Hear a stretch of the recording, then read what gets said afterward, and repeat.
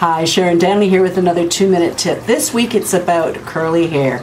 I've had a lot of compliments in the last video I put up about how do I get my hair to look like this. Well, this video is all about that. Okay, I'm back from the gym and this is what my hair looks like when it's still wet. I'm showing you this because I want you to notice how my hair isn't exactly a strong curl like many of the other curly haired beauties have. It's more of a wave, and you know, I can comb it straight if I want to, but I'm going to encourage the curls. So what I've done is I've used some Curl Keeper Original in it, and then I put some gel in. So now what I'm going to do is blow dry it upside down and blow and scrunch as I go ahead, and then I'll show you what that's like. Okay, I'm about halfway done, and I should let you know I'm just using a regular, you know, blow dryer with a diffuser on the end, and I use it on a medium to cool setting.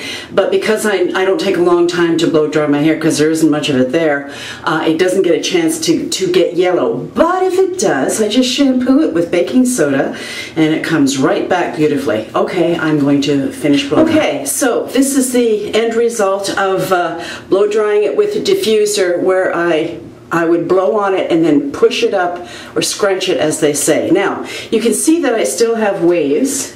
It's not like curly or anything like that. And this would be fine, although I would have to use my enhancers like you know, little mini extensions and back combing and or hair padding to give me the kind of lift that I need for my hair. Now, it looks fine now and full, but I can guarantee you that within about a half an hour it's going to sit flat, because I just have that kind of hair and that kind of a head. So now I'm going to show you what I do to get my curl or my wave to come into more of a curl or a stronger wave, simply with pin curls. And I will put it up, wait maybe 15 minutes while I get changed, do my makeup and take them out, and then I'll have a stronger wave that I can work with, that I know that will hold better. So I'll be right back. And I just want to make a note about makeup here. I've had some lovely comments from several people saying that they think my skin looks great and everything, and I thank you for that. However, I'm going to give you the real honest look at my skin. It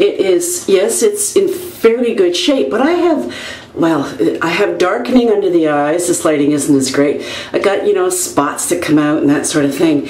But this is where the dual finish powder for me works really good, and especially in the humid weather. It doesn't melt like powders, or I'm sorry, like creams and liquids do.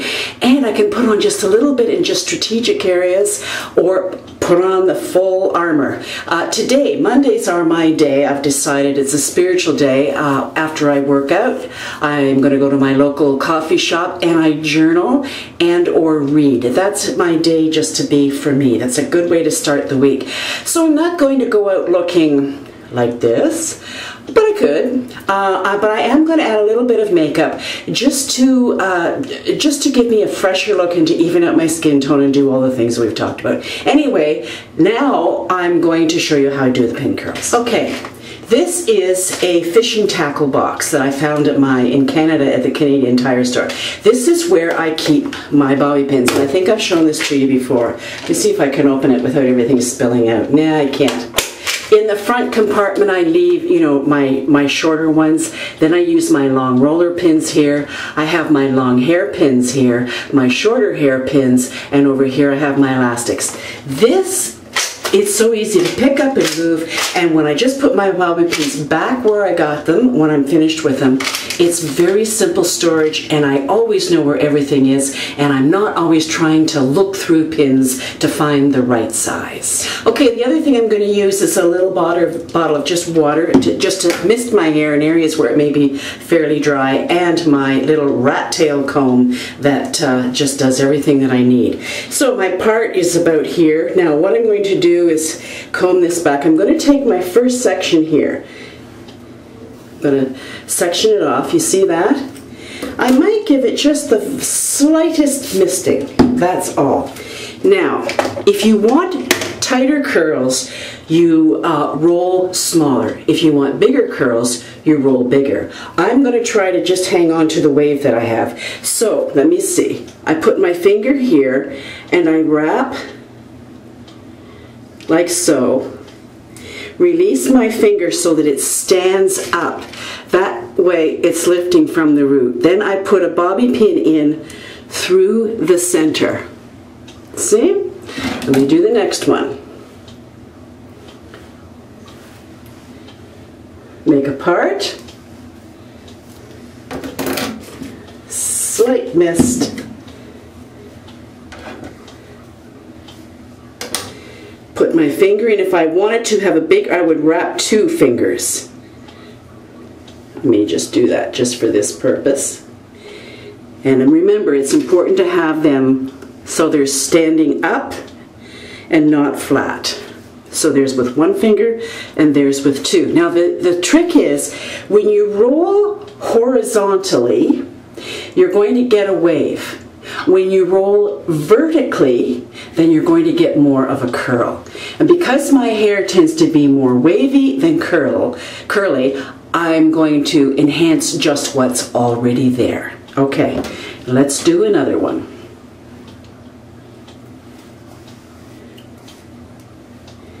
And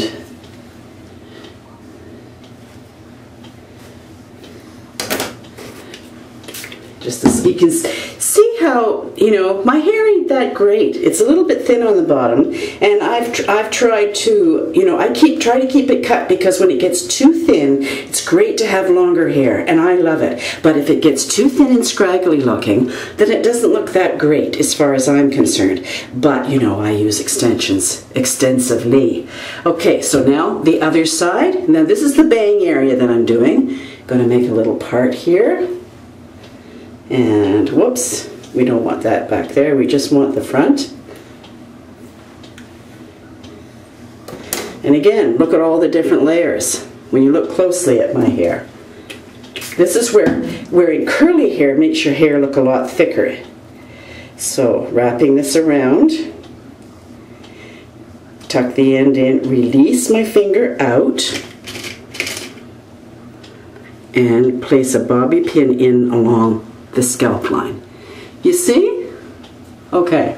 Now for the back, I'm going to do another curl here, going this way. Slightly damp, so I'm not going to. You see, you can get pretty fast at doing this too. And what I do at night, I've tried all kinds of methods, but what I do at night when I'm watching a documentary, I'll just take my little thing of pins, go sit, watch TV, and roll my hair while I'm watching television, and that works out just great.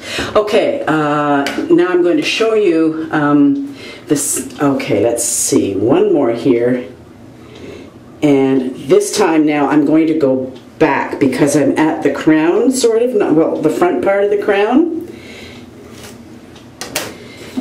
And a little bit on the ends, and I'm going to use 2 fingers because I changed my mind. I'm going to just have 1 finger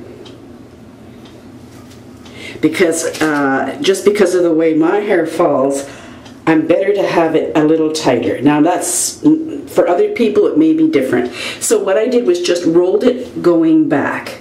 Okay, I'm going to finish rolling this because you don't need to see me do everything, but you get the idea. Straight across, and at the sides here, just as an example, I'll split this in 2. Do 1, then another, and then I'm finished. I'll get back to you when it's finished rolling. Okay, all the pin curls are in, and this is sort of the pattern. It's just kind of a grab and go. It's very simple, and also when you see my head like this, you can see how I have a smallish head. And of course, I use backcombing, I use hair padding, I use extensions to help fill that out. If my body were a size 0, I wouldn't think about it. But because my body frame now is fuller, shall we say, than my head, I can look like pea brain on monolith. It's not a look I'm going for. So I augment my hair to give more balance to the overall structure. Anyway, I'm going to put on a little makeup, get changed, and then take these out. It'll take me about 15 minutes to do both, and I'll be right back with you. Okay, makeup's on and I'm dressed to go out just to do my own thing today. So it's nothing big. It's the makeup video that I did for seniors, or for seniors. I'll put a link here so that you can find it and take a look at it. Just even skin tone, shaping my brows, and I only used a gel pencil just underneath in the upper waterline and along my lashes. Little bit of powder at the ends, lipstick, and slight bit of blush, and I'm good to go. Okay, so now it's time to take out these pin curls and see what we have. So they haven't been in that long, but do you see how it falls in a wave pattern?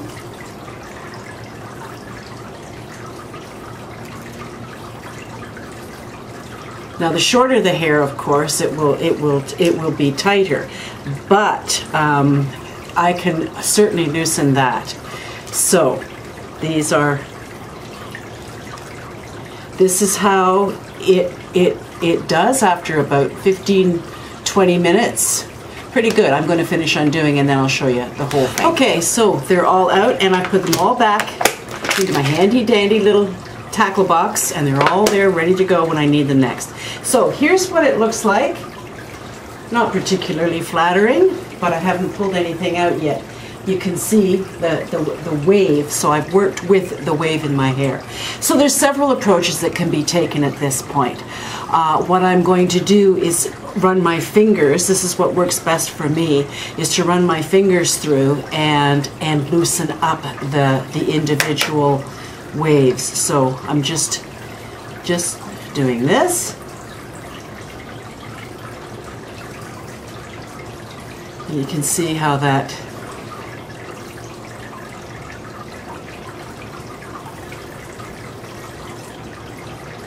then in the top and over the crown.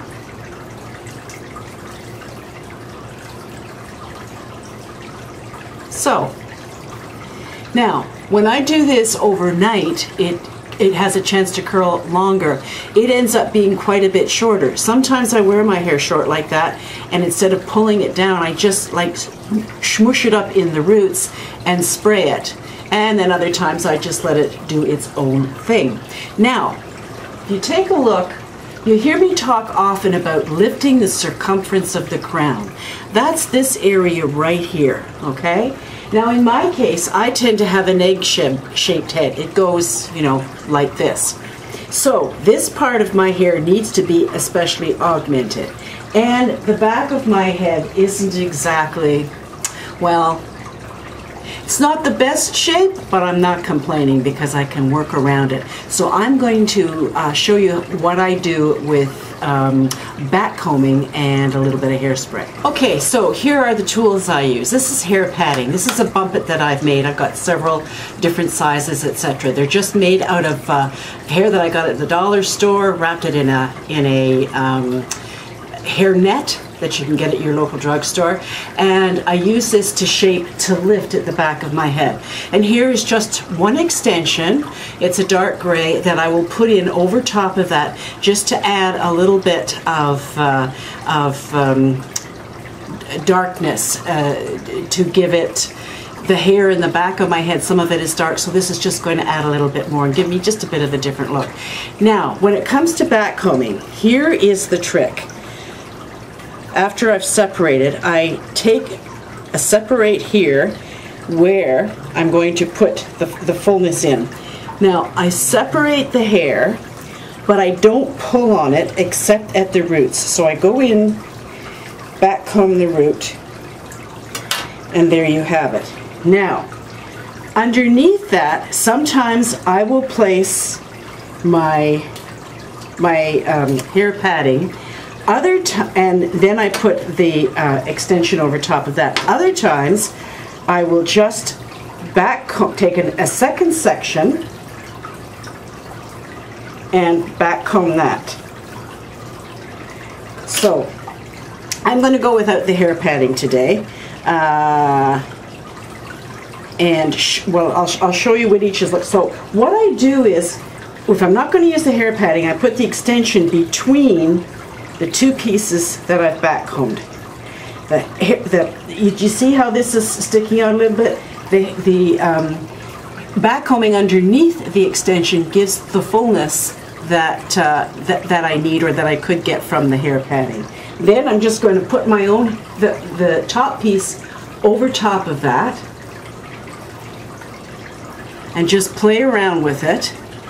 Give me a second, because I need to see what the back looks like. Okay, I think that's fine. I've got the fullness that I need. I've got a nice shaping, and that works for me great. Now, what I could do, and I would do on other days, is I have a second hair piece here that I use, and I would make a parting, right about here, lift the hair up, back comb it a bit, place this in, let the hair over top, to give me extra fullness. But it's Monday, it's my reading and journaling day, so I'm not going to do that. However, even though the back and the crown have been taken care of nicely, I still have the sides here, the egg shape, that I need to get rid of.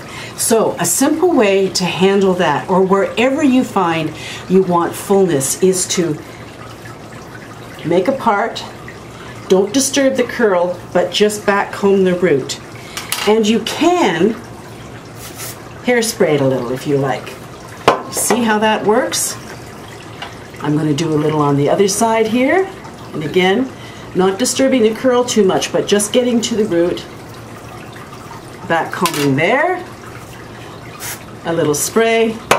And voila. So I'm going to pull this down a little bit, because that's not really what I'm going for. So you can see how doing that with the back combing at the root, a little bit of hairspray, you can augment, shape, redefine the size, do whatever you want. Now, let's say, here's another thing. If you need a little more fullness at the bottom, I go in underneath, again with my comb, just back comb the roots. Sometimes I spray, sometimes I don't. And do you see how that pulls it out? So I'll have to even myself up over here. Do the same thing. There. Now I feel like for a Monday, just my relaxation and spiritual day, this is fine. This works great. You know, my makeup is simple and easy. I do it in 5 minutes, and like I said, it only takes about 15 minutes with these curls to get, just for my hair and for those who have wavy hair but would like to have a little bit more wave to their hair, I think this is a good approach. And again, remember, if you want more of a spiral curl, then you curl vertically. And once again, as a reminder, if you want bigger curl, then use 2 fingers or maybe even 3 fingers, depending on your hair texture, your length, your head shape. All those things need to be taken into consideration. Anyway, this is just to show you. I hope that it's helped. I've had many requests about you know, my hair, and as you've seen, it's you know, I've got hair like everybody else, and I just augment it and help. And if I'm going out, by the way, going back to hair extensions, I have a few extensions that are just like this. And I will just pluck them in at the sides, or any place where I think I need a little extra. You know, for red carpet events, or just, you know, partying or weddings or whatever. The little extensions can do so much. They don't need to be big, long things. You don't need to put in all kinds. Just pieces as you need them. Like for me today, just 1 piece at the top and not even using the hair puppet.